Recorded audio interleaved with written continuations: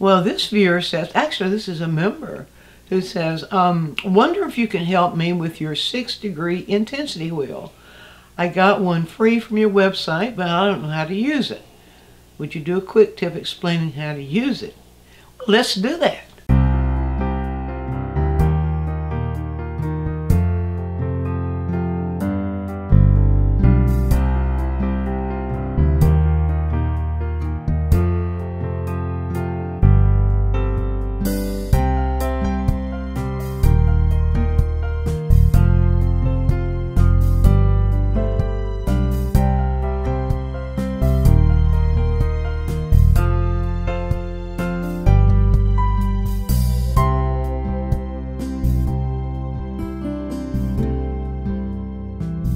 Well, if you want a free copy of this, go to DianneMize.com and click in the menu, click on free stuff, and cursor around in there, you'll find it.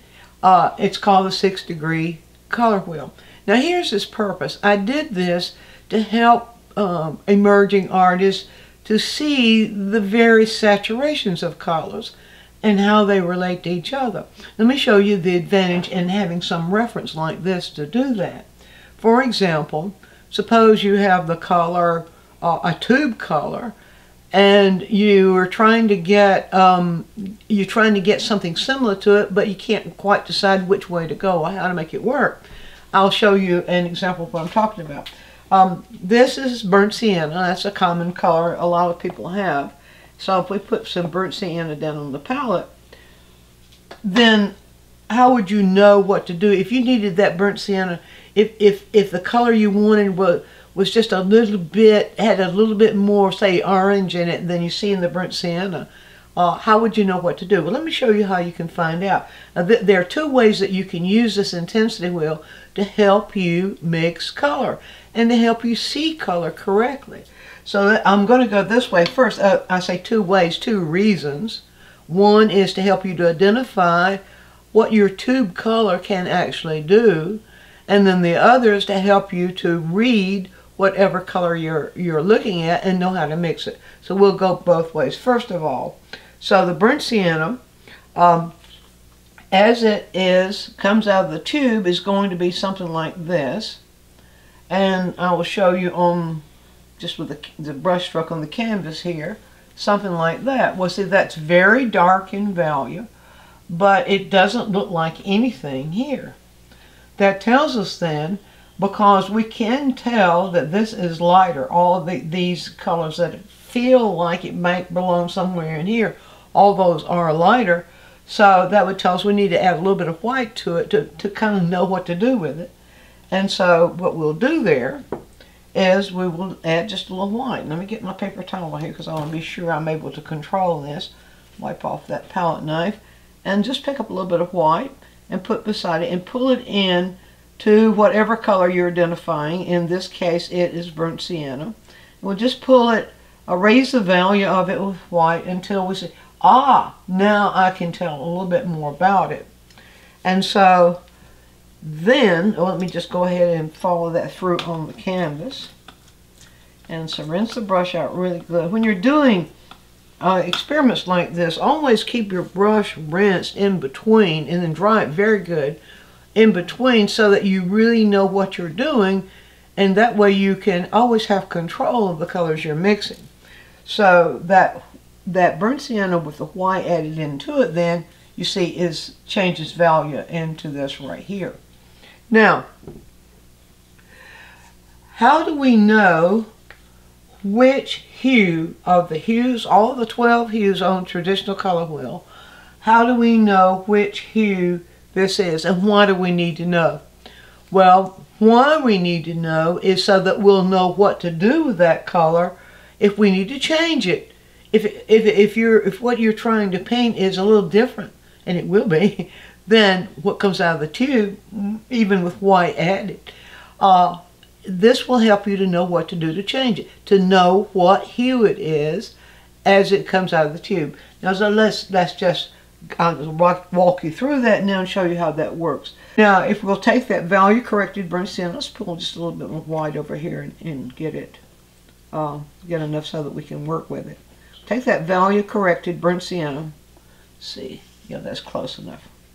And use little test strips like this. You can use the back of your palette knife. Either way works.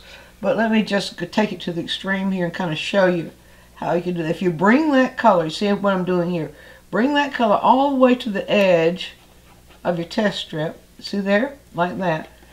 Just so you can see. Now, if we take it over here, we're going to find, I'll guarantee you, whatever color comes out of your tube, or whatever color you're looking at in nature, you're going to find it somewhere right here. The hue. You won't find the value. The color wheel doesn't tell us anything about value, but it does tell us everything about hue and everything about the saturation, various saturations of hue. So if I hold this up here, I'm seeing, look at that, I'm seeing that mixture I made is right here. Now, what color is that on the color wheel? That is red orange. So that tells me that in its high saturation, burnt sienna is really red orange. So if I had a red orange, let's just pull a little bit of that here and put a little yellow in it so that we can get it closer to red orange. If I have that red orange in full saturation, you see that's what we have. So then two ways to go here. If you wanted the red orange you're making to be a little bit more like this color of red orange, a little bit more in this range, if that's what you're seeing, you would know then that you can add a little bit of the highly saturated red orange to it, and you see you get that. It's going to change the saturation. It's going to raise the saturation to help you to get closer to that color. So a lot of times when you think that you're right in that range, you can't quite get it. It's just a matter that it needs a little bit more hue in it. And that's what saturation does. When you're adding the higher saturation, you're adding more hue to it. It's like adding more salt to food or something like that. So then you see we get a color like this, and that gives us a closer, and I didn't put enough paint on the brush to really pull that in. There we go. There we go. So you see, you can control the amount of the saturation by just pulling up and adding more of the saturated color once you realize that's what you have. Now, how would you get it less saturated? Well, to get it less saturated, you go right across the color wheel and you see, what do you need to get it less saturated? This color is blue-green. So to get it less saturated, that means to get burnt sienna less saturated, if you need that, you can, let me get this value corrected again. That's just so that we can see it. Blue-green, now, we have two tube colors that are really, really good dark blue-greens. We have the Rembrandt brand of Viridian, and we also have the Phthalo green. So I've got the Rembrandt Viridian here, and so we'll just use that and see. We'll see, is that going to be the right blue-green? And get that just a little bit closer in value to what we have here, and then we add that into the burnt sienna right here, and you see that gets it less saturated. You see it right there. In fact, if we keep adding that blue-green into it, we're going to get something very close to burnt umber. So, and then I'll show you that. You see, so by knowing what hue you have coming out of your tube, then you know all kinds of things you can do to work with that hue. And so, yes, you can use, I can hear it in my ear right now. Somebody's going to say, well, you can use ultramarine blue. Yes, you can. Because it's red-orange, if you use anything that has blue in it, blue and orange are complements. And so if you use one of these relative colors here that have blue in them, you're going to get a degree of desaturation. You'll get a true desaturation when you use the one that's direct complement. All right, so here we go. There's the more desaturated version. And so you can see there, you can control that that way. So it's just a matter of realizing that when you look at a color, learn to call it by its hue. As it's coming out of the tube, learn to call it by its hue, and then you'll be able to work with it, know what it does, and you can identify that hue. I have all the possibilities, well, the degrees of possibilities of saturation right here, all outlined for you on this intensity wheel. And you can get a free copy of that, as I said before. Now, the other use for being able to use the intensity wheel is identifying colors that you are looking at. Colors and color. Think about, I get lots of questions. How do you make sand? How do you make sand on the beach? What you're looking at on the beach is one color, the color of the sand, but then what the light's doing to it is going to be something else. That's a good reason to know how to identify what you're seeing. And so if you were looking at sand on the beach, then you might do something like this. Well, I don't have sand on the beach here. I have something else, but I'll just show you. You can use a little isolator like that. Just take a 3x5 card, cut off a little rectangle of it, punch a little hole in it, and you can hold it. If you're out in a little plain air, you can hold it up just like this and close one eye, and you can isolate that color, and you can see it, and you could hold the intensity wheel up with it, and you can identify the hue you're seeing. Now, and then you can adjust it using that same method I did here, where once you identify its hue, then what does it need? It could be lighter or darker, and that is a value control. That means that if it's lighter, you need to add probably white to it. If it's darker, a darker version of that color to it. And I'll just leave that there. There are other ways you can darken it just by using darker colors, but you change the hue too. I don't want to get too deep into that because I want to keep this short, but if you have something like this, tree trunks. There was a time in my career when I remember a teacher saying that tree trunks were all brown. And I instantly knew that teacher was wrong. Tree trunks don't have a color identity. They are the color they are, and whatever color, the bark on the tree trunks, and whatever that color is going to be affected by the colors reflecting on them, are going to be reflected by the time of, influenced by the time of day, by the kind of light. Is it a sunset, overhead, and so forth. So to say that a tree trunk is a particular color is wrong. It's incorrect. That's just not true. So, been long enough ago, I suppose I'm not going to suffer from that one. So anyway, here's a good way to do that. If you're working from photographs, you can do this. If you're working out in plain air, you can do this method where you hold it up, hold an isolator, and you can also use your hand. I do this a lot when I'm out in plain air because I don't always have these with me. You can create a little isolator with your fist, just like that. A little hole you can look through. Always close one eye and look through the hole with the other. And ask yourself, what hue am I looking at? Well, so here's the way you identify it. I'll just put this little isolator right here, and I'll say right there, what hue am I looking at? And so when I look at that hue, it's very hard to detect it. It looks very much like this right here, doesn't it? Looks very much neutral. But then if I look at it a little bit closer, I might see that it may be leaning a little bit more towards blue. So in that case, because it seems to feel a little bit more blue, or it could be violet, either one, they will all give you the same thing. I can see right here that this is very, very close to what I'm looking at there. So suppose I start out with blue. In this case, I'll start out with ultramarine blue. And this time I'm going to put enough down so that I have something to brush with. And add white to that. Always adjust the value first so that you can see the color. So if I add white to get the value. So we're going for the value first.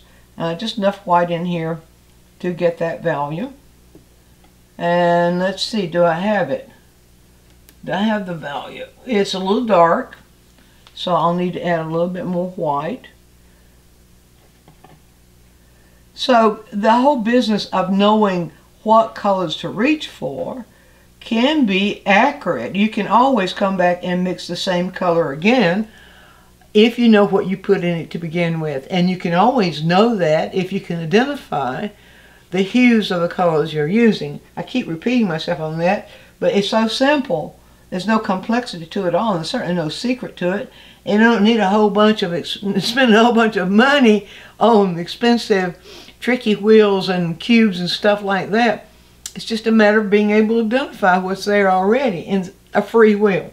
So, all right, enough of that. All right, I've got it in the same value. Now I have something to compare with. When I do that, I'm seeing there, okay, I'm seeing it lean a little bit more towards red. There's a little bit more violet. You see that? See, there's a little bit more violet in it than blue. And in that case, what I could do is simply add a little red. So I'll reach over. In this case, I'm just going to keep it simple. There's a alizarin crimson. And what we'll do is we'll keep that simple. And I need to create the value. So we're going in a little bit of a contortion here, but I'm telling you that if you're willing to take the time to do these exercises, you'll be surprised.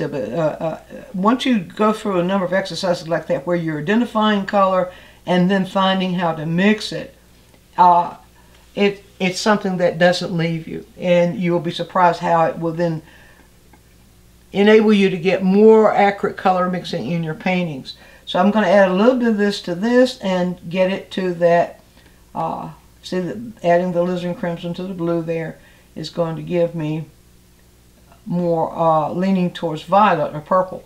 And all right, let's see, that's very, very close.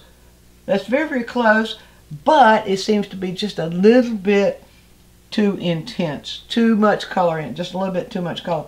Now that's violet. That's really more of a red violet. No, yeah, okay. So that means I go here, and I'll see, is it that? Now, see, that looks pretty dark on the wheel, right there. But if it's that means I need to add a little bit of that yellow to it. If it's a violet that's leaning more towards blue, I would need to add a little bit more of the yellow-orange to it. If it's a violet that's leaning a little bit more towards red, I'd need to add a little bit of yellow-green to it. And so let's just pull just a little bit of the yellow in there. It won't take much. And let's just mix it in. Mix it in and watch that change. And let's see. Okay, that's pretty close. I won't go with the brushing thing on this one. So you see how that works. These intensity wheels, as I said before, are free. I don't know if that kind of thing is available on the market because that's one I created. But the thing is, it's free for you. It's a wonderful reference when you learn how to use it. And it really can teach you how to see color and how to mix the colors you're seeing. Be sure and view all of our quick tips. And while you're doing so, subscribe to the channel, click on the bell so you'll always get a notice when we produce a new quick tip, which is every week. And if you have a question, leave it in the comments section and we'll make a quick tip for you. Also, take a trip over to DianneMize.com where I have full-length lessons, downloads, DVDs, lots of other stuff there, some free stuff for you. And while you're there, you can subscribe to the newsletter, and that way you'll always be informed every time we do something new.